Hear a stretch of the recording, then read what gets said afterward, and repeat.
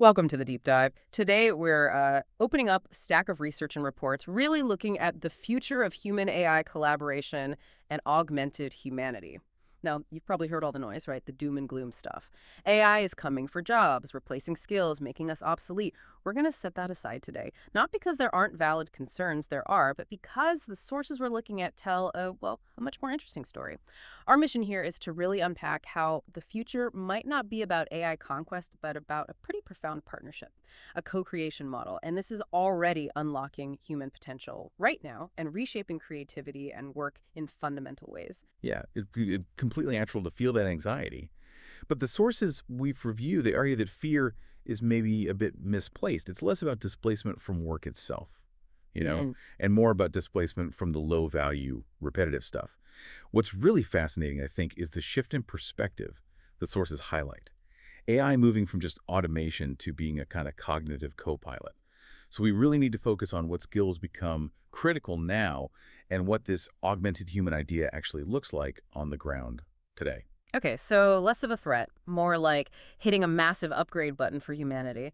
Let's dive into that core idea then. What if your next big breakthrough, your next brilliant idea wasn't just yours? What if it was co-created, seamlessly with an AI partner? So let's start at the beginning. The dawn of the augmented human. When these sources talk about augmented humanity, what exactly are they getting at? It's not cyborgs, right? No, not really, not in the sci-fi sense anyway. They mean AI actively extending our own cognitive capabilities, our thinking, our memory, our analysis, and this integration, it's already happening, often very smoothly, sometimes so much so we don't even notice it. Right. If you look at the sources, they emphasize AI's initial role is often about reducing cognitive load, taking stuff off our mental plate. Think about a complex legal case review. An AI can sift through millions of documents, flag relevant stuff, quantify risks in minutes. Okay, something a human team would take weeks to do. Exactly. And that doesn't replace the lawyer. It actually frees them up. Frees them from the grunt work of recall and searching, letting them focus entirely on strategy, ethical angles, client interaction, the higher value human skills. Ah, I see. So the AI handles the what, and the human focuses on the so what and the what next. It pushes our brains towards strategy. And we see this in specialized areas too, like you mentioned, personalized health analytics. Absolutely. AI models tracking biomarkers, sleep, genetics, integrating info that would take a human specialist ages to synthesize. They give proactive health insights. That fundamentally augments the ability of both the patient and the doctor to predict and prevent problems. Right. Another example of this sort of invisible partner doing the heavy lifting behind the scenes. And that functional distinction is key. Co-pilot for strategy versus automation for rote tasks. The sources consistently position AI as a force multiplier for creativity, for complex problem solving, not just a replacement tool. Okay, that partnership idea leads us straight into this concept that's getting a lot of buzz in the sources, redefining work and creativity with the centaur approach. I love the image, the human-horse hybrid, but what does it actually mean, like in practical Well, terms? connecting it to performance, the Centaur approach is pretty undeniable. The term comes from chess, actually. Human players using AI tools, the Centaurs, consistently started beating both the best human grandmasters and the most powerful chess AIs working alone. Ah, okay, so the combination is stronger than either part separately. Exactly. And the sources show this over and over in complex novel tasks, tasks that need both massive data crunching and human intuition, judgment, creativity. The human AI team wins. There was one study mentioned looking at urban planning teams trying to fix chronic traffic problems. The human-only team took like 8 weeks to model solutions. The Centaur team, they had an AI process decades of traffic data, weather patterns, transit use, all that stuff. They cut the modeling time by 60%. 60. 60%, that's huge. And crucially, it freed up the human planners to focus entirely on the stuff AI can't do well. Community feedback, public sentiment, political feasibility, the human stuff. Okay, so that implies the human's value changes dramatically. It's less about doing the task and more about directing the AI, understanding the output. That's exactly it. The real value is in asking the right questions, framing the problem correctly, and critically interpreting what the AI gives back, knowing its limits. And this is why the sources predict this boom in new hybrid roles. Things like prompt engineers, AI-assisted designers, synthetic media creators. Leveraging AI isn't just a nice-to-have skill anymore. It's becoming a core competency. But wait a second. If the Centaur team is so much better, do the sources talk about pitfalls? Like, what happens if the human partner isn't skilled enough? or maybe too trusting of the AI. That's a really critical point. The sources definitely stress that. An ill-informed human operator can actually become a bottleneck, or worse, amplify errors. If you don't understand the AI's potential biases or its limitations, you might just accept flawed output. The model really requires, well, mutual respect for what each partner brings to the table. Got it. So it's a partnership that requires skill on the human side too. And it's not just about efficiency, is it? The sources also talk about AI as a creative muse. Yes, absolutely. We're moving beyond just generating text. AI tools are now helping artists, musicians, writers. They can generate novel variations, complex harmonies, visual styles, things a human might not even conceive of, but that are aesthetically interesting. The human still provides the intent, the emotion, the final curatorial judgment, but the AI helps explore creative boundaries you might not reach alone. So for you listening, the message seems to be embrace this collaboration. Leaning into a centaur approach could be key to thriving, not just surviving. Right. If you can make your work, whatever it is, a centaur effort, you're likely operating at a higher level of creativity and impact. But this high performance, this deep collaboration, it relies heavily on data, massive amounts of data. Yeah. Which brings us right into the next big theme, the personalization revolution. And the power of personalization enabled by AI is, well, pretty astonishing. We're talking hyper-personalized experiences. It goes way beyond just recommending a product you might like. It's about tailoring the actual experience in real time. The sources point to things like adaptive education learning paths changing instantly based on how a student is doing. Confused. It adapts. Mastering it quickly. It accelerates. Or adaptive entertainment. I read something about storylines subtly shifting based on viewer mood data from, like, biometrics. Exactly that kind of thing. And this convenience, this tailoring, extends right into our private lives too. Yeah, the sources mention AI being used as a guide for wellness, for mental health, offering proactive support. That shift from just reacting to problems to actively preventing them, that seems huge. A preventative partnership. It is potentially transformative, but, and this is big but, this is where the sources really emphasize the double-edged sword. Because depersonalization requires deep, continuous data gathering.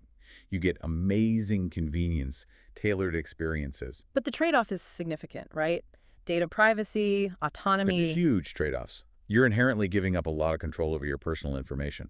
and the filter bubble risk, too. If the AI is constantly trying to please you and personalize everything, it could wall you off from different perspectives, challenging information. Precisely. Remember the centaur model. The human partner is supposed to bring context, ethics, critical thinking. But if that human is living inside an echo chamber built by their personalization AI, how effective can they be? They might lose the ability to offer that diverse perspective, that truly strategic oversight. They become predictable. So the risk is the co-pilot, trying to be helpful, actually makes the human driver less aware, less capable of critical thought. That's the danger. The AI's efficiency could inadvertently limit the human's worldview and critical capacity. That's a really important warning. If the machine is your partner, you need to actively ensure it's expanding your view, not shrinking it. Which means we need to address the complexities, the ethical side of this partnership. Okay, so if we're essentially outsourcing chunks of our thinking and doing to these AI partners, we have to look at the challenges. The sources flag three big ones: bias, accountability, and the future of human agency. Yeah, and these aren't just abstract philosophical points. They're practical structural problems we need to engineer solutions for. Take accountability. If a human AI medical team misdiagnoses someone or an AI-assisted design leads to a failure, who's responsible? Right. Is it the human who maybe ignored an AI warning or maybe trusted it too much? Or is it the AI itself? Yeah. Or the developers?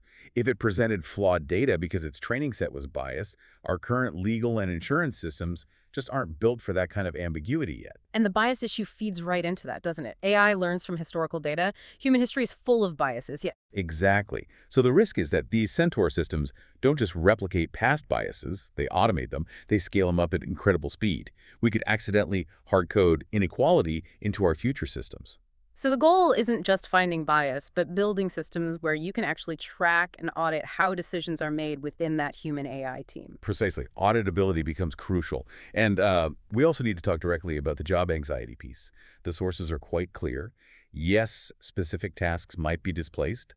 Think manual loan application processing, maybe, but new roles emerge. Managing the AI systems, auditing the data, designing the interactions, the prompt structures. It's a massive economic shift. So less about job elimination, more about job transformation, requiring significant reskilling. Yes, rapid reskilling is key. But the sources generally suggest a shift, not an endpoint for human work. And if we zoom out, this collaboration model is likely to reshape big social structures too. We're already seeing it impact discussions around education, moving focus from memorization to critical thinking, creativity, AI literacy, and even potentially governance, using AI for better policy modeling, forecasting the potential consequences of decisions. That could be powerful. Okay, so looking ahead then, let's go beyond 2025. If this seamless integration is the direction, what might true human-AI symbiosis look like in, say, the next decade? Well, one of the most intriguing ideas popping up in the sources is this concept of augmented empathy. Augmented empathy, that sounds counterintuitive. Technology helping us be more empathetic. Usually we hear the opposite. I know, it sounds a bit like science fiction, Clickbait. but the idea is quite powerful. Imagine AI processing subtle social and emotional cues, vocal tone, micro-expressions, word choice things humans often miss, especially under stress. Okay, how would that work practically? Imagine an AI co-pilot, maybe listening in on a difficult team negotiation via someone's earpiece. It analyzes subtle cues indicating rising frustration or perhaps unspoken agreement that the human manager isn't picking up on. And it could quietly suggest, rephrase that, maybe ask about their concerns first, not just the desired outcome. It uses data analysis to potentially improve human connection and understanding. Wow. Using tech insight to enhance a fundamentally human skill like empathy. That's Yeah. that's fascinating. So ultimately, where do the sources land? What's the big question this all leads to? They really converge on this fundamental question for the next, 50 years or more. Will this deep human AI collaboration lead to something totally new? A higher form of collective intelligence where our combined abilities just transcend what humans can do alone? Or the other side of that coin, does this partnership fundamentally change what it means to be human? Are we actually evolving into a new kind of entity, a collaborating species? It's a profound question. But overall, the picture the sources paint is definitely one of collaboration, not conquest. And our analysis today, I think, underscores that the focus needs to be practical. It's about engineering these collaboration structures effectively, managing the bias, ensuring accountability, and really figuring out how to turn these massive technological shifts into genuine opportunities. Right. So for you listening, what does this all mean? We've unpacked a lot today, the Centaur teams, the potential even for augmented empathy. Think about your own skills, your intuition, your strategic thinking. Where could you best augment your abilities with an AI co-pilot? What's that one complex problem, maybe that project you dread starting because it feels overwhelming? Imagine tackling it with an AI partner handling the heavy cognitive load. Could that become your next breakthrough?